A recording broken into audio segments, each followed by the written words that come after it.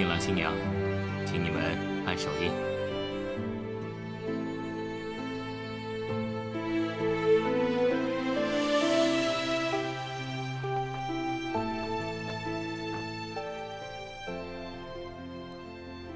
从今天开始，我会好好的待你。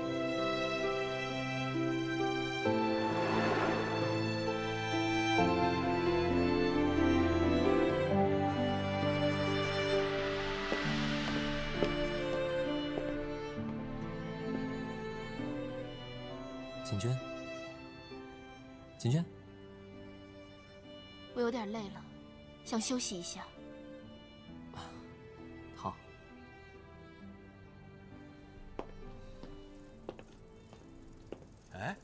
哎，怎么喜宴马上就要开始了？怎么这么安静，一点也不热闹呀？爸，锦娟她累了，让她休息一会儿吧。锦娟，听到了没有啊？还是程辉懂得体贴啊。他的确很体贴。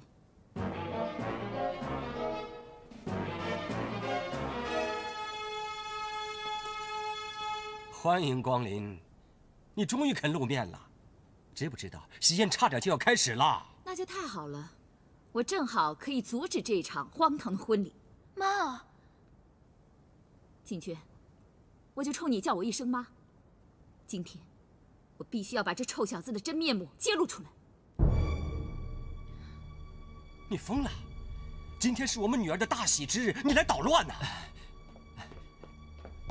妈，我不是你妈，你这喜新厌旧的臭小子！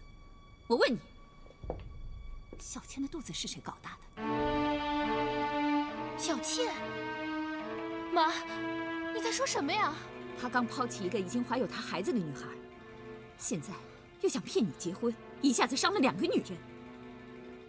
程辉，他说的是不是真的？锦娟，你听我说。我问你是不是真的？锦娟，你听我解释好吗？锦娟，你不用听他解释了，他的答案已经很明显了。你倒不如问一下你的爸，知不知道这些事？爸，难道你也知道？哎，就算是真的又怎么样？没什么大不了的，没有很严重啊。没什么大不了的。爸，你怎么可以这样？你怎么明明知道还让我嫁给程辉？难道你不知道这样会毁了我的幸福吗？爸，你怎么可以这样？你怎么可以？听爸爸说一句话，在现在这个社会里面，一个男人有2个女人，这是很司空见惯、很正常的事情啊。你是我的宝贝女儿，所以你放心，爸爸呢，一定会花钱摆平那个女人，不会让她影响你们2个生活的。摆平人家？人家女儿就不是人吗？我只在乎我自己的女儿，别人家的女儿管我什么事儿？我之前又不是没有过女人，一个个也不是离开我了，每一个都是狼心狗肺、没有用的东西。你在说谁呢？哼，我在说谁，你应该很清楚吧？跟你多说一句话都是浪费。锦娟，你要记住我的话，这个奸诈小子，你千万不能嫁。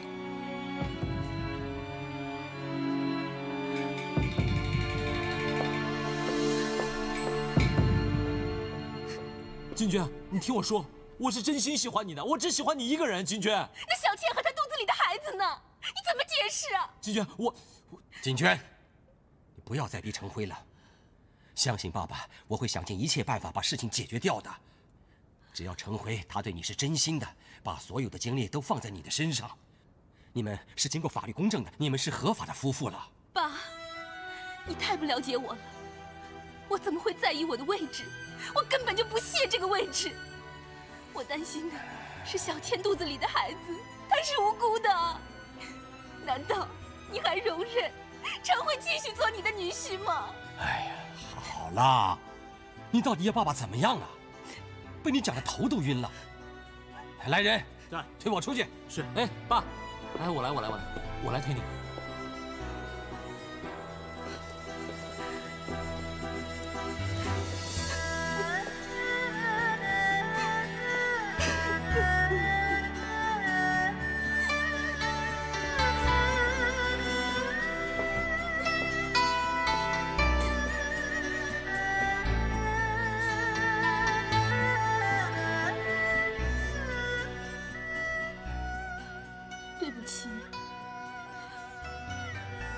知道，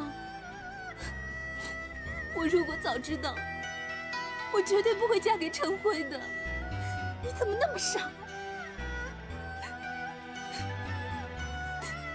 这样会害了你自己，更害苦了我呀。是陈辉他不让我说的，他说他要保住在傅达林的金饭碗。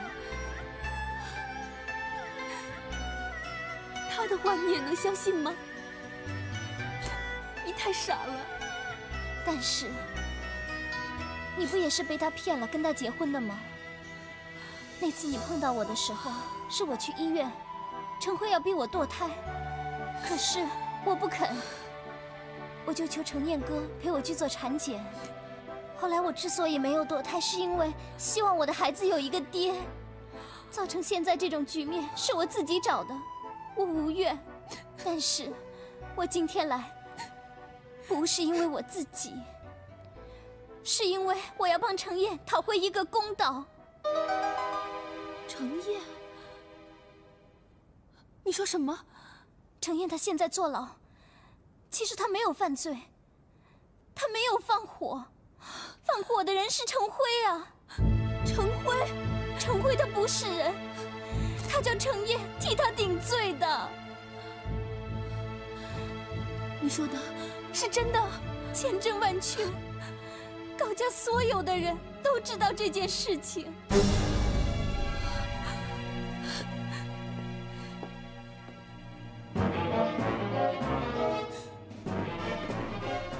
你来干什么？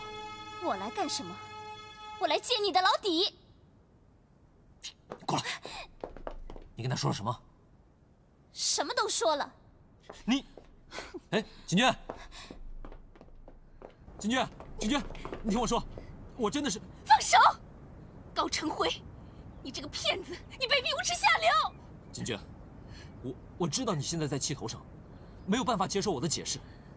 但我告诉你，事情真的不是你想象的这么难堪。现在这样还不够难堪吗？你到底骗了我多少事情？金娟，我们先回去了啊！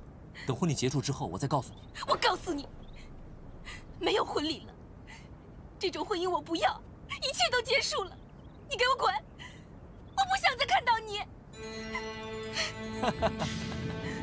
金娟，你太可爱了。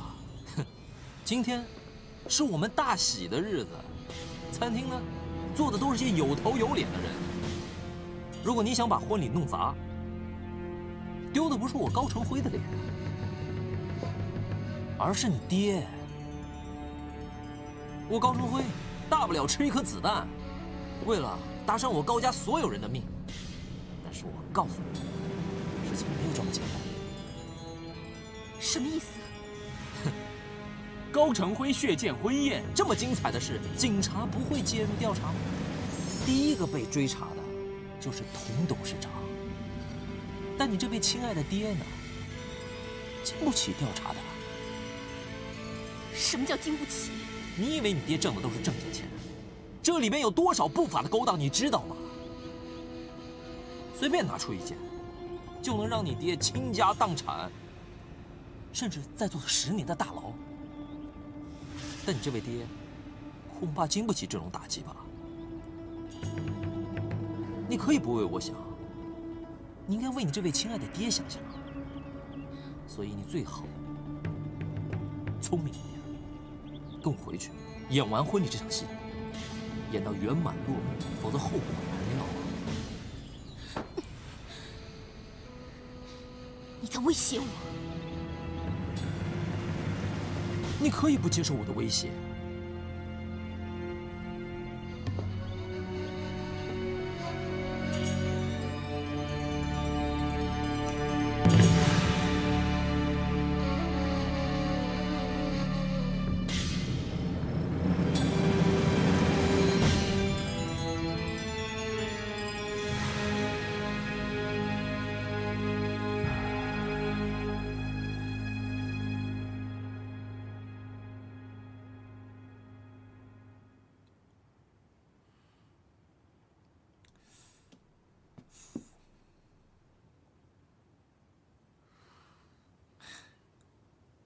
么看你丈夫像看犯人一样？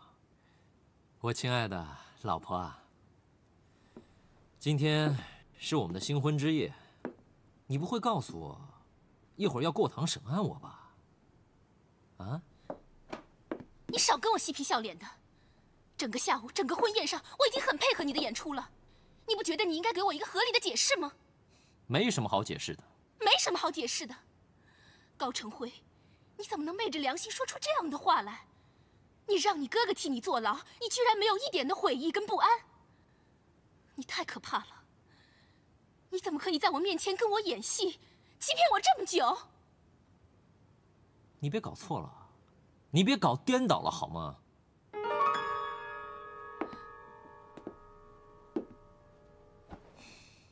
是你爹指认我哥放火的，告我哥，让我哥坐牢，都是你爹干的。我只不过是配合你爹演出。那你为什么不去澄清？分明是你自己心中有鬼。我不会让你去诬陷程燕的，你不去澄清，我就去告你。告？你现在就去告啊！你前脚走，我后脚到。我要把傅达林在你爹的指使下贩毒、走私鸦片的事，向法官说的一五一十、清清楚楚。去啊！你说什么？我是说，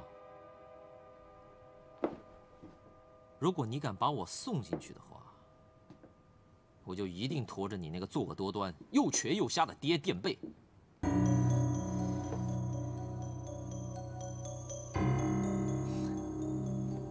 我年纪轻啊，坐几年牢无所谓。可是你爹，就凭他现在又瘸又瞎，我肯定他受不了坐牢的苦。我想，如果不出半年，你就该替他收尸了吧？啊，如果你想这么孝顺你爹的话，我成全你。你卑鄙无耻！对，我是卑鄙，我是无耻。这一切都是你爹赐的。我告诉你，你爹比我无耻几千倍、几万倍。我是被他拖下水的，我身不由己，我完全没有选择。你不要把责任都推给我爹，是你自己居心不良吧？我亲爱的老婆，我觉得咱们俩现在的对话毫无意义，甚至觉得可笑啊。傅达林的违法乱纪的生意数不胜数，我随便拿几条，就能让你们童家倾家荡产。别逼我，后果你知道。不要以为我是嘴上说说，我有的是证据。你太可怕了。可怕？不，这只能说明我高成辉聪明。生在狼窝，我怎么能不做好自保的准备？金娟，我也不想为难你，不如我们这样好吗？一起做个交易。什么交易？只要你不把我哥认罪的事顶出去，我就不会告你爸。你让我跟你同谋诬陷程燕？是我哥亲笔信上告诉你他要认罪的吧？他是自愿的。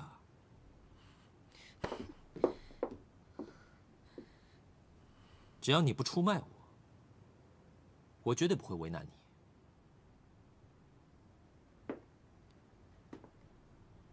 我和你只做挂名夫妻。你说什么？这不正是你想要的吗？你本来就不喜欢我，现在你更不会接受我了。